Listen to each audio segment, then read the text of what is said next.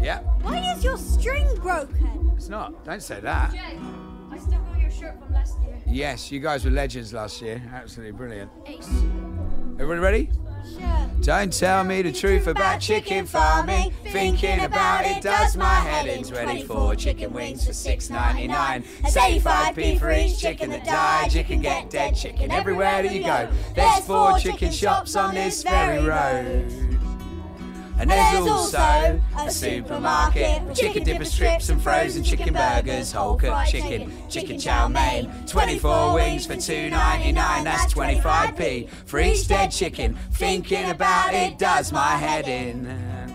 And it's Nando's for dinner tonight. They make the dead chicken taste really nice. In every city, in every town, it's peri peri chicken enough to go around. It brings me right back to the start. Where on earth are these chicken farms?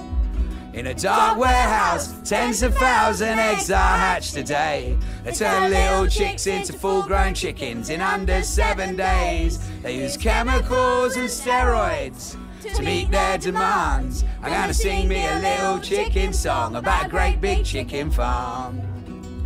And they run these weird experiments. A herd chicken are born without any heads, just legs and wings and a few leftovers. The chicken gave birth to a Zingertown burger. We all know this is morally wrong. Gonna sing me a little chicken song. But I'm not saying that I am a vegetarian. I eat chicken like the best of them. It just feels like the whole thing could end in a disaster, the way things generally do when you mess with Mother Nature.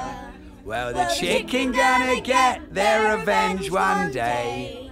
You just wait and see. There'll be a giant monster hybrid chicken that eats humans for tea. And he'll break out of the warehouse and roam the earth and eat everybody. No, eat all of you mother cluckers with peri peri sauce.